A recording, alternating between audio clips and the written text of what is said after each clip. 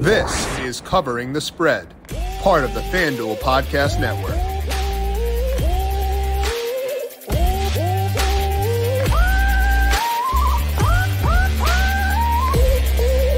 We talked on yesterday's show about how good the college football slate is for this week, and the NFL slate not quite that good, but it's still pretty dang good. Two huge games here this week. We got Bills at Chiefs. We got Cowboys at Eagles, and we're going to break those down, get you set from a betting perspective for NFL week number 6 with Tom Vecchio picking his brain on some of this week's big matchups and his favorite bets at FanDuel Sportsbook. This is Covering the Spread right here on the FanDuel Podcast Network and numberFire.com. My name is Jim Sonis. I am a senior writer and analyst for numberFire.com. Joined here, as mentioned, by Tom Vecchio. Check out Tom on Twitter at DFS_Tom. He, of course, is a writer and a podcaster and an editor for us here at numberFire. Ryan Williams out today and Monday as he is unpacking after his move. Ryan back with us potentially next week or the week after to talk more about some betting angles here. But Tom, excited to have you on the show. How you doing today?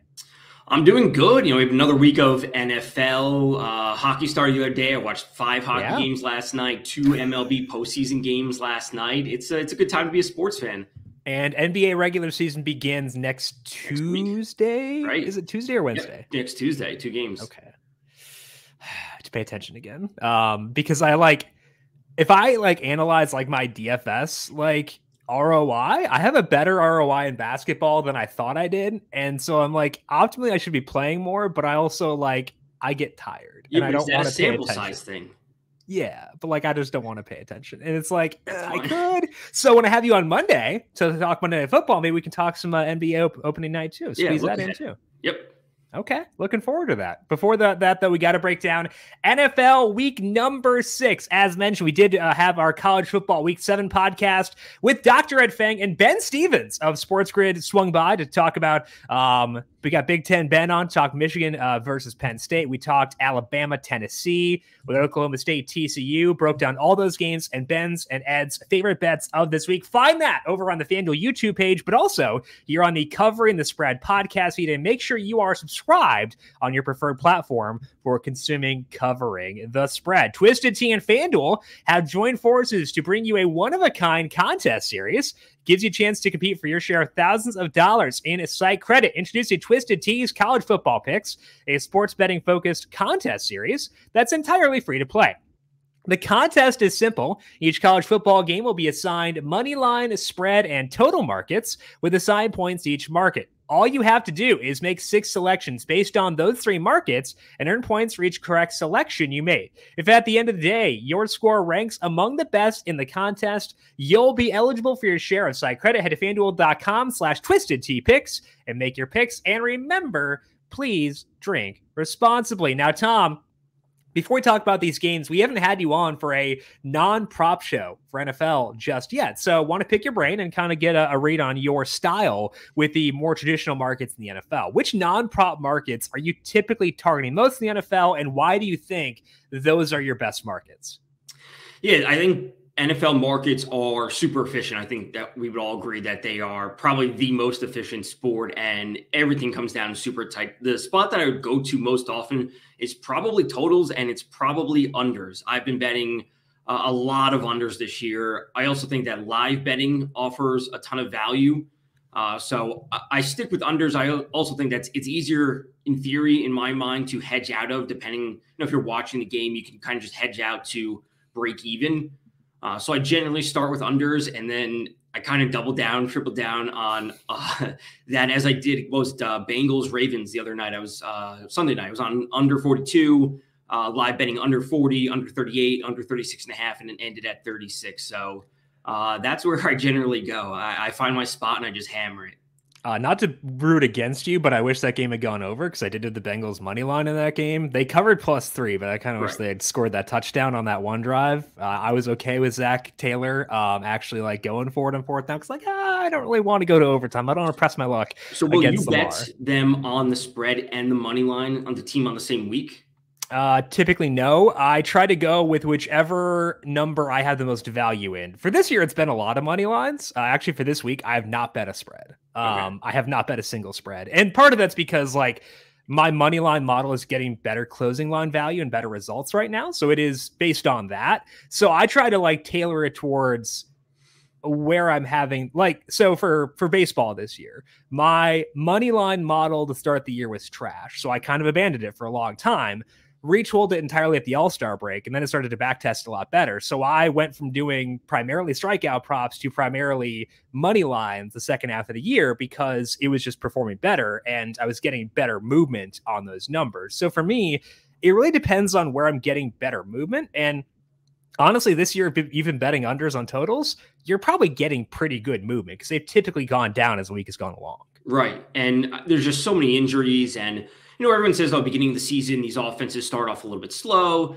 We're a couple weeks into the season, but we're still seeing some inefficiency and just, kind of just a lack of solid play. Like there's no other way to put it, like a lack of consistent solid offense from a lot of teams.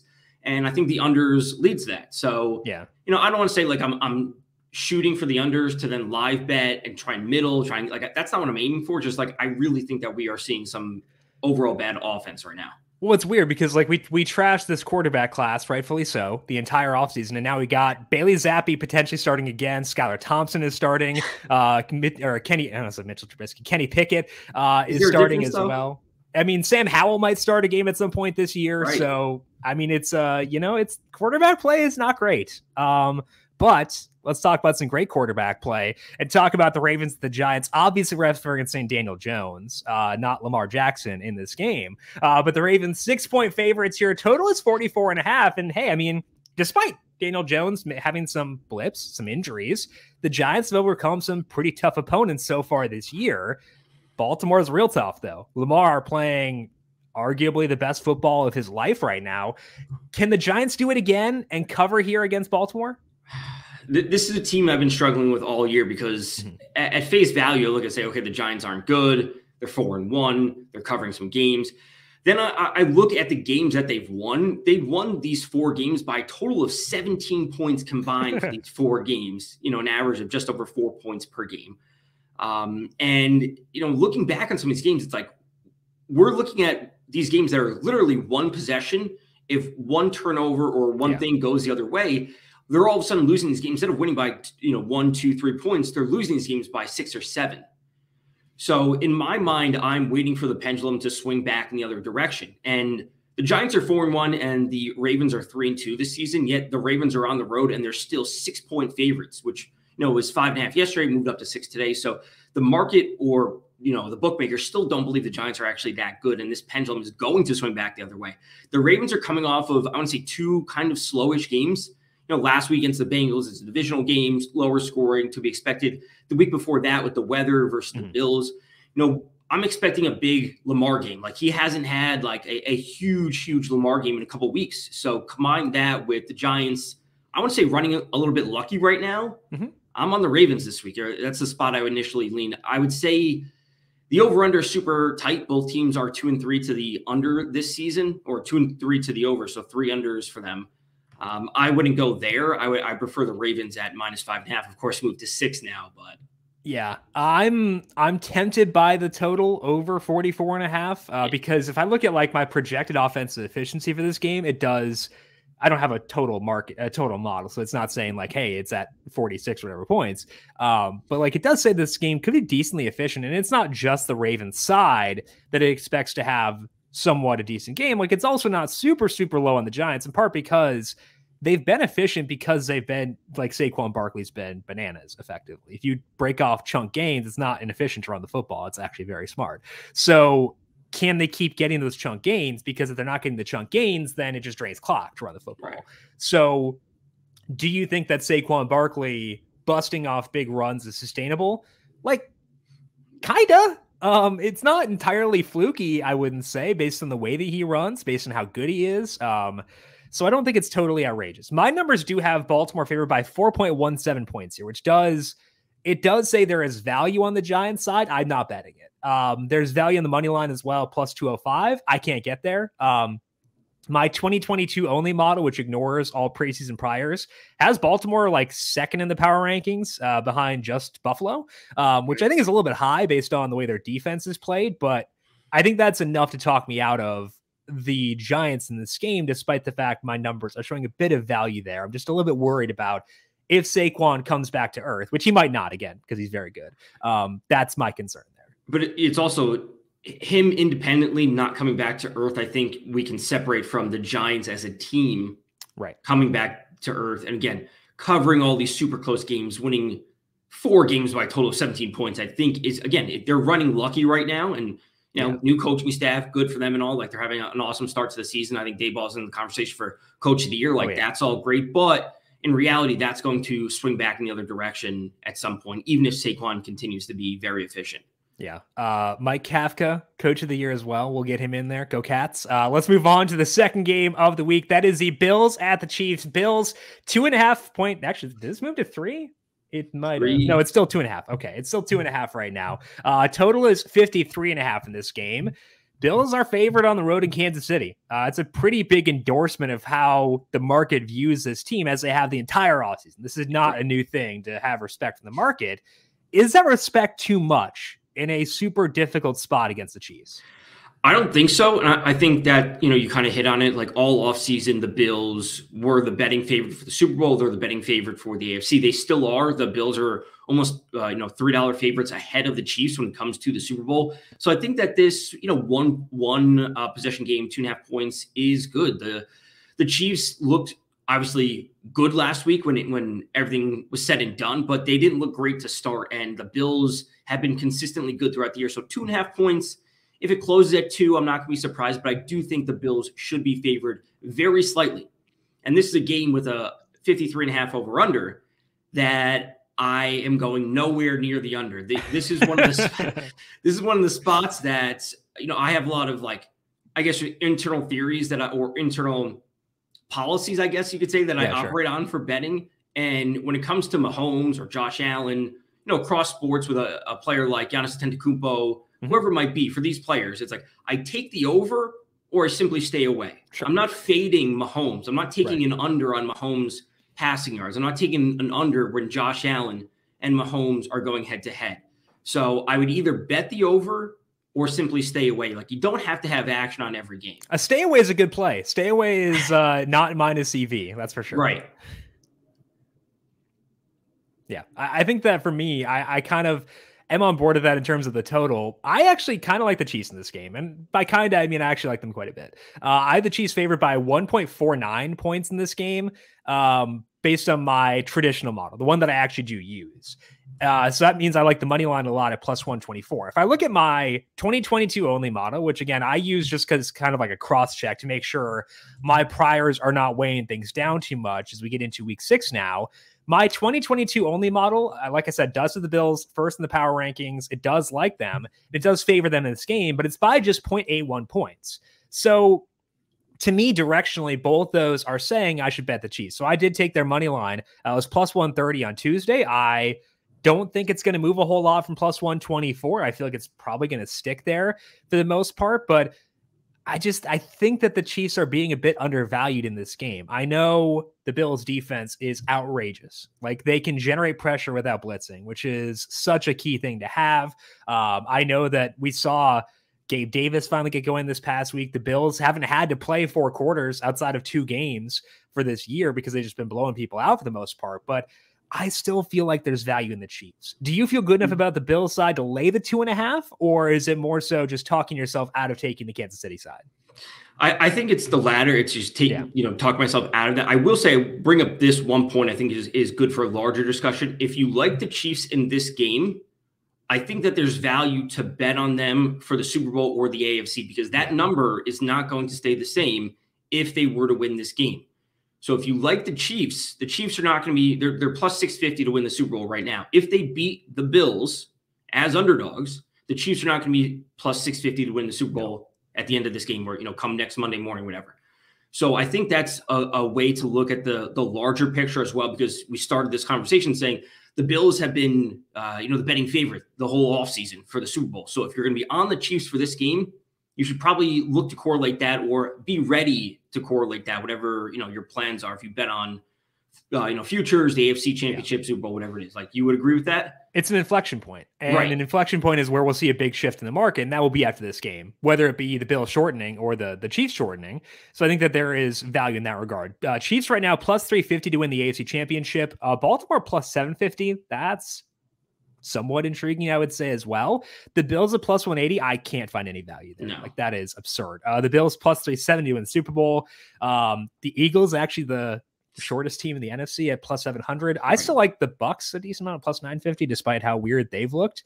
But I think that viewing it from that perspective, getting ahead of inflection points or sometimes staying off inflection points, like maybe you think the Chiefs can win the AFC, but might not win this game, having the patience to wait and maybe grab them after this if you think that, okay, the Bills win, but I like the Chiefs long term. So I think that just being aware of inflection points is the key. Right. And this is kind of one of the theories, I bring from DFS, or what you used to use in DFS, is when it comes to injuries, it's like, if then what happens? Like, if this player is out, then what is going to happen? It's like, okay, if the Chiefs win, what is going to happen to their number? Like, their number is not going to be 650. If the Bills lose, that number might drop. That could go to, 430, 450, something. And that, okay, I'll jump back in on the Bills at that point.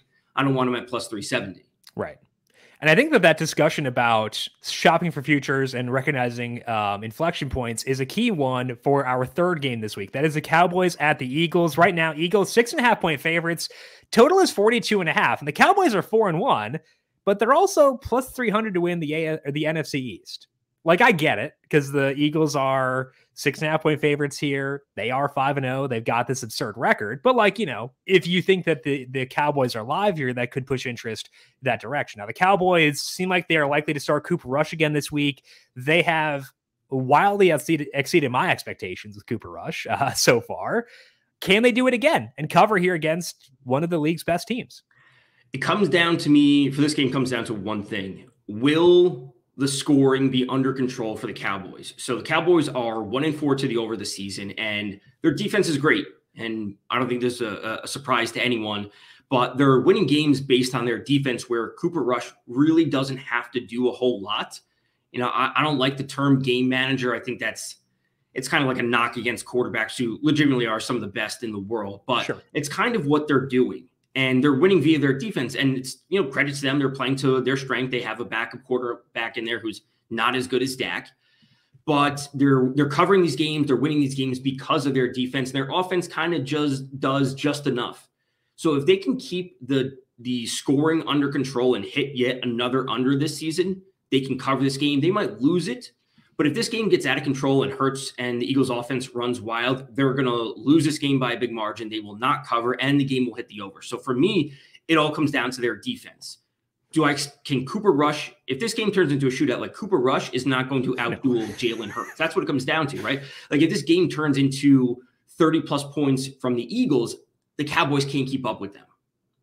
It comes down to their defense, and I would side with the Eagles in this one. I think that Hurts has been too good. I think A.J. Brown has waiting for a huge breakout game. He started off the season super high. He's been a little bit quiet the past few weeks. So that's what I'm expecting from the Eagles. A lot of points from them. I would lean towards the over, which is not something I'm doing very often. As I said at the top of the season, I don't think Cooper Rush can keep up with Hurts. Yeah, I think that's kind of the tough part of this, because my numbers do like the Cowboys. They like them plus 6.5. I prefer the money line at plus 235. That has moved pretty heavily towards the Eagles, so it could continue to move. So if you like the Cowboys money line, maybe don't take it yet. See if that number keeps on going the other direction, because people justifiably love the Eagles. They should. They've been amazing. Like, they should love this team for sure.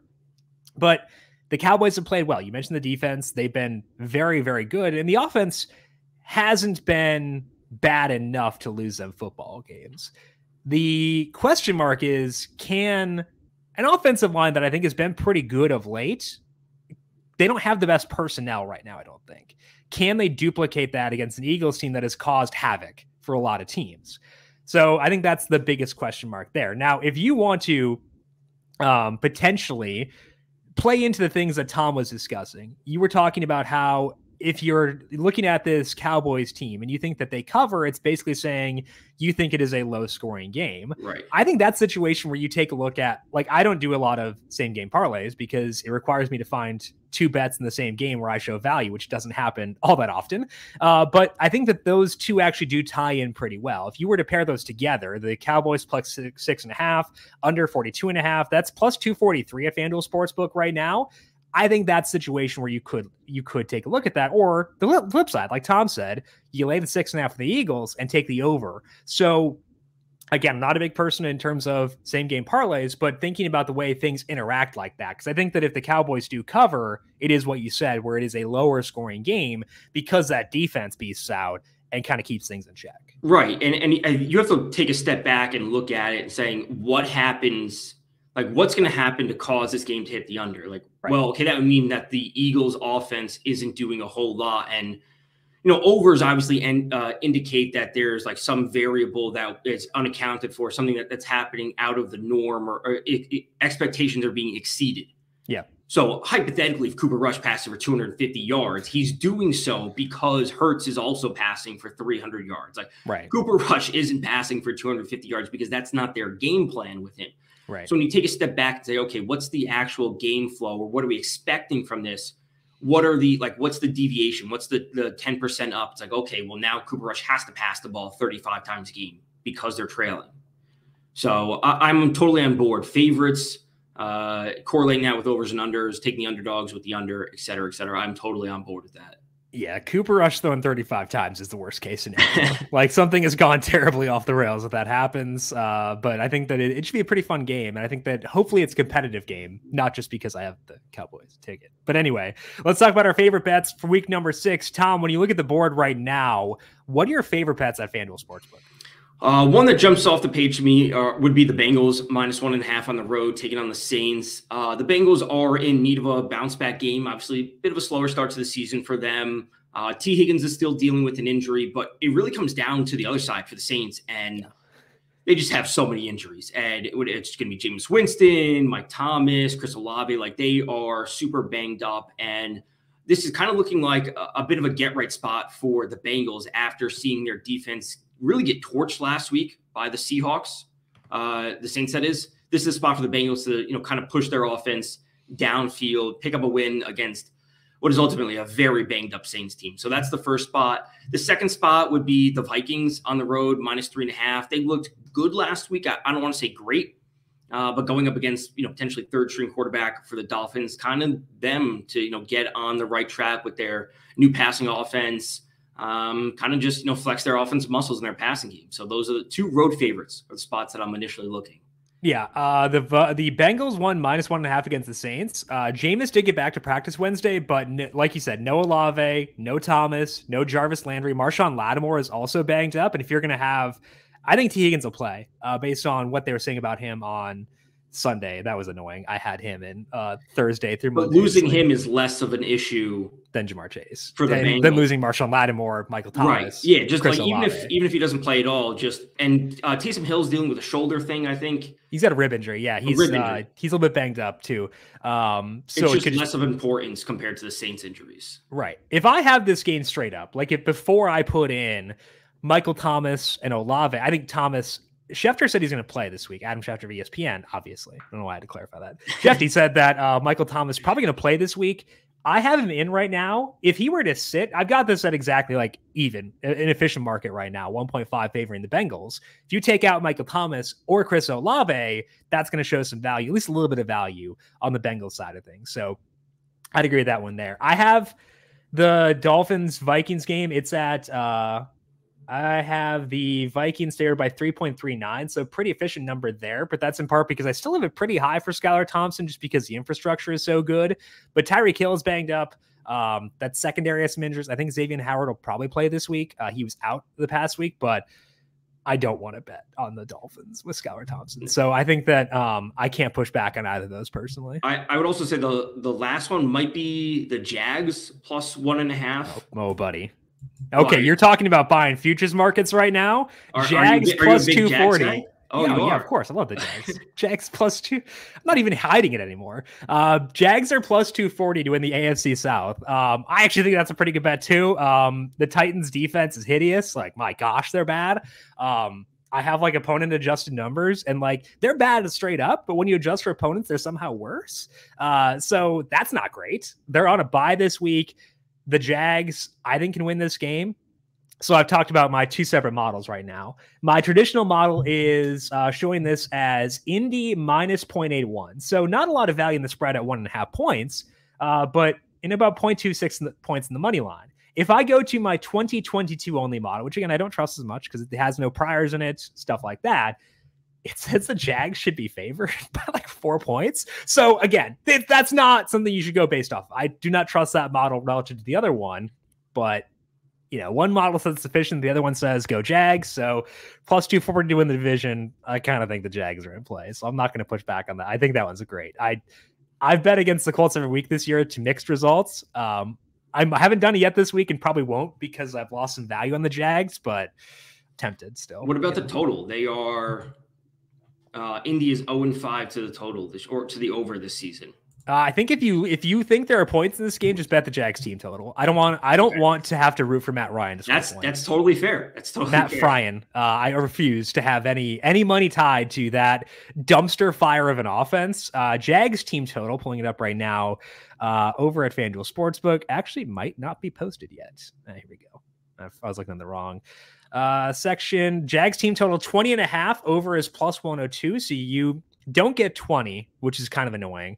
But you do get 21 as being a key number there. So if you think there are points there, I would just go with the Jags team total because I'm not rooting for Matt Ryan in the year of our Lord 2022. That's a very fair conclusion to draw. Do you want the money line or the spread for that Jags game? I think they're both. I think the Jags can straight up win that game. The points are obviously safer. Yeah. The money line is what, +1. Where's this one? +112. Yeah. Yeah, I'd probably shoot for the money line at that point. +112. Jags, baby. Go Jags. This is a pro Jags podcast, and I am fully in favor of that. That is Tom Vecchio. Check him out on Twitter at DFS_Tom. As mentioned, Tom will be back with us on Monday to talk Monday Night Football. That is it's Chargers and Broncos, which means I have to talk about Russell Wilson again. Thankfully, I have not bet the Broncos this week. I get to bet against the Cardinals and ignore the Broncos. Best case scenario. I am very happy about everything involved with that. Tom, I appreciate you, and I'll talk to you again on Monday. Thanks for having me.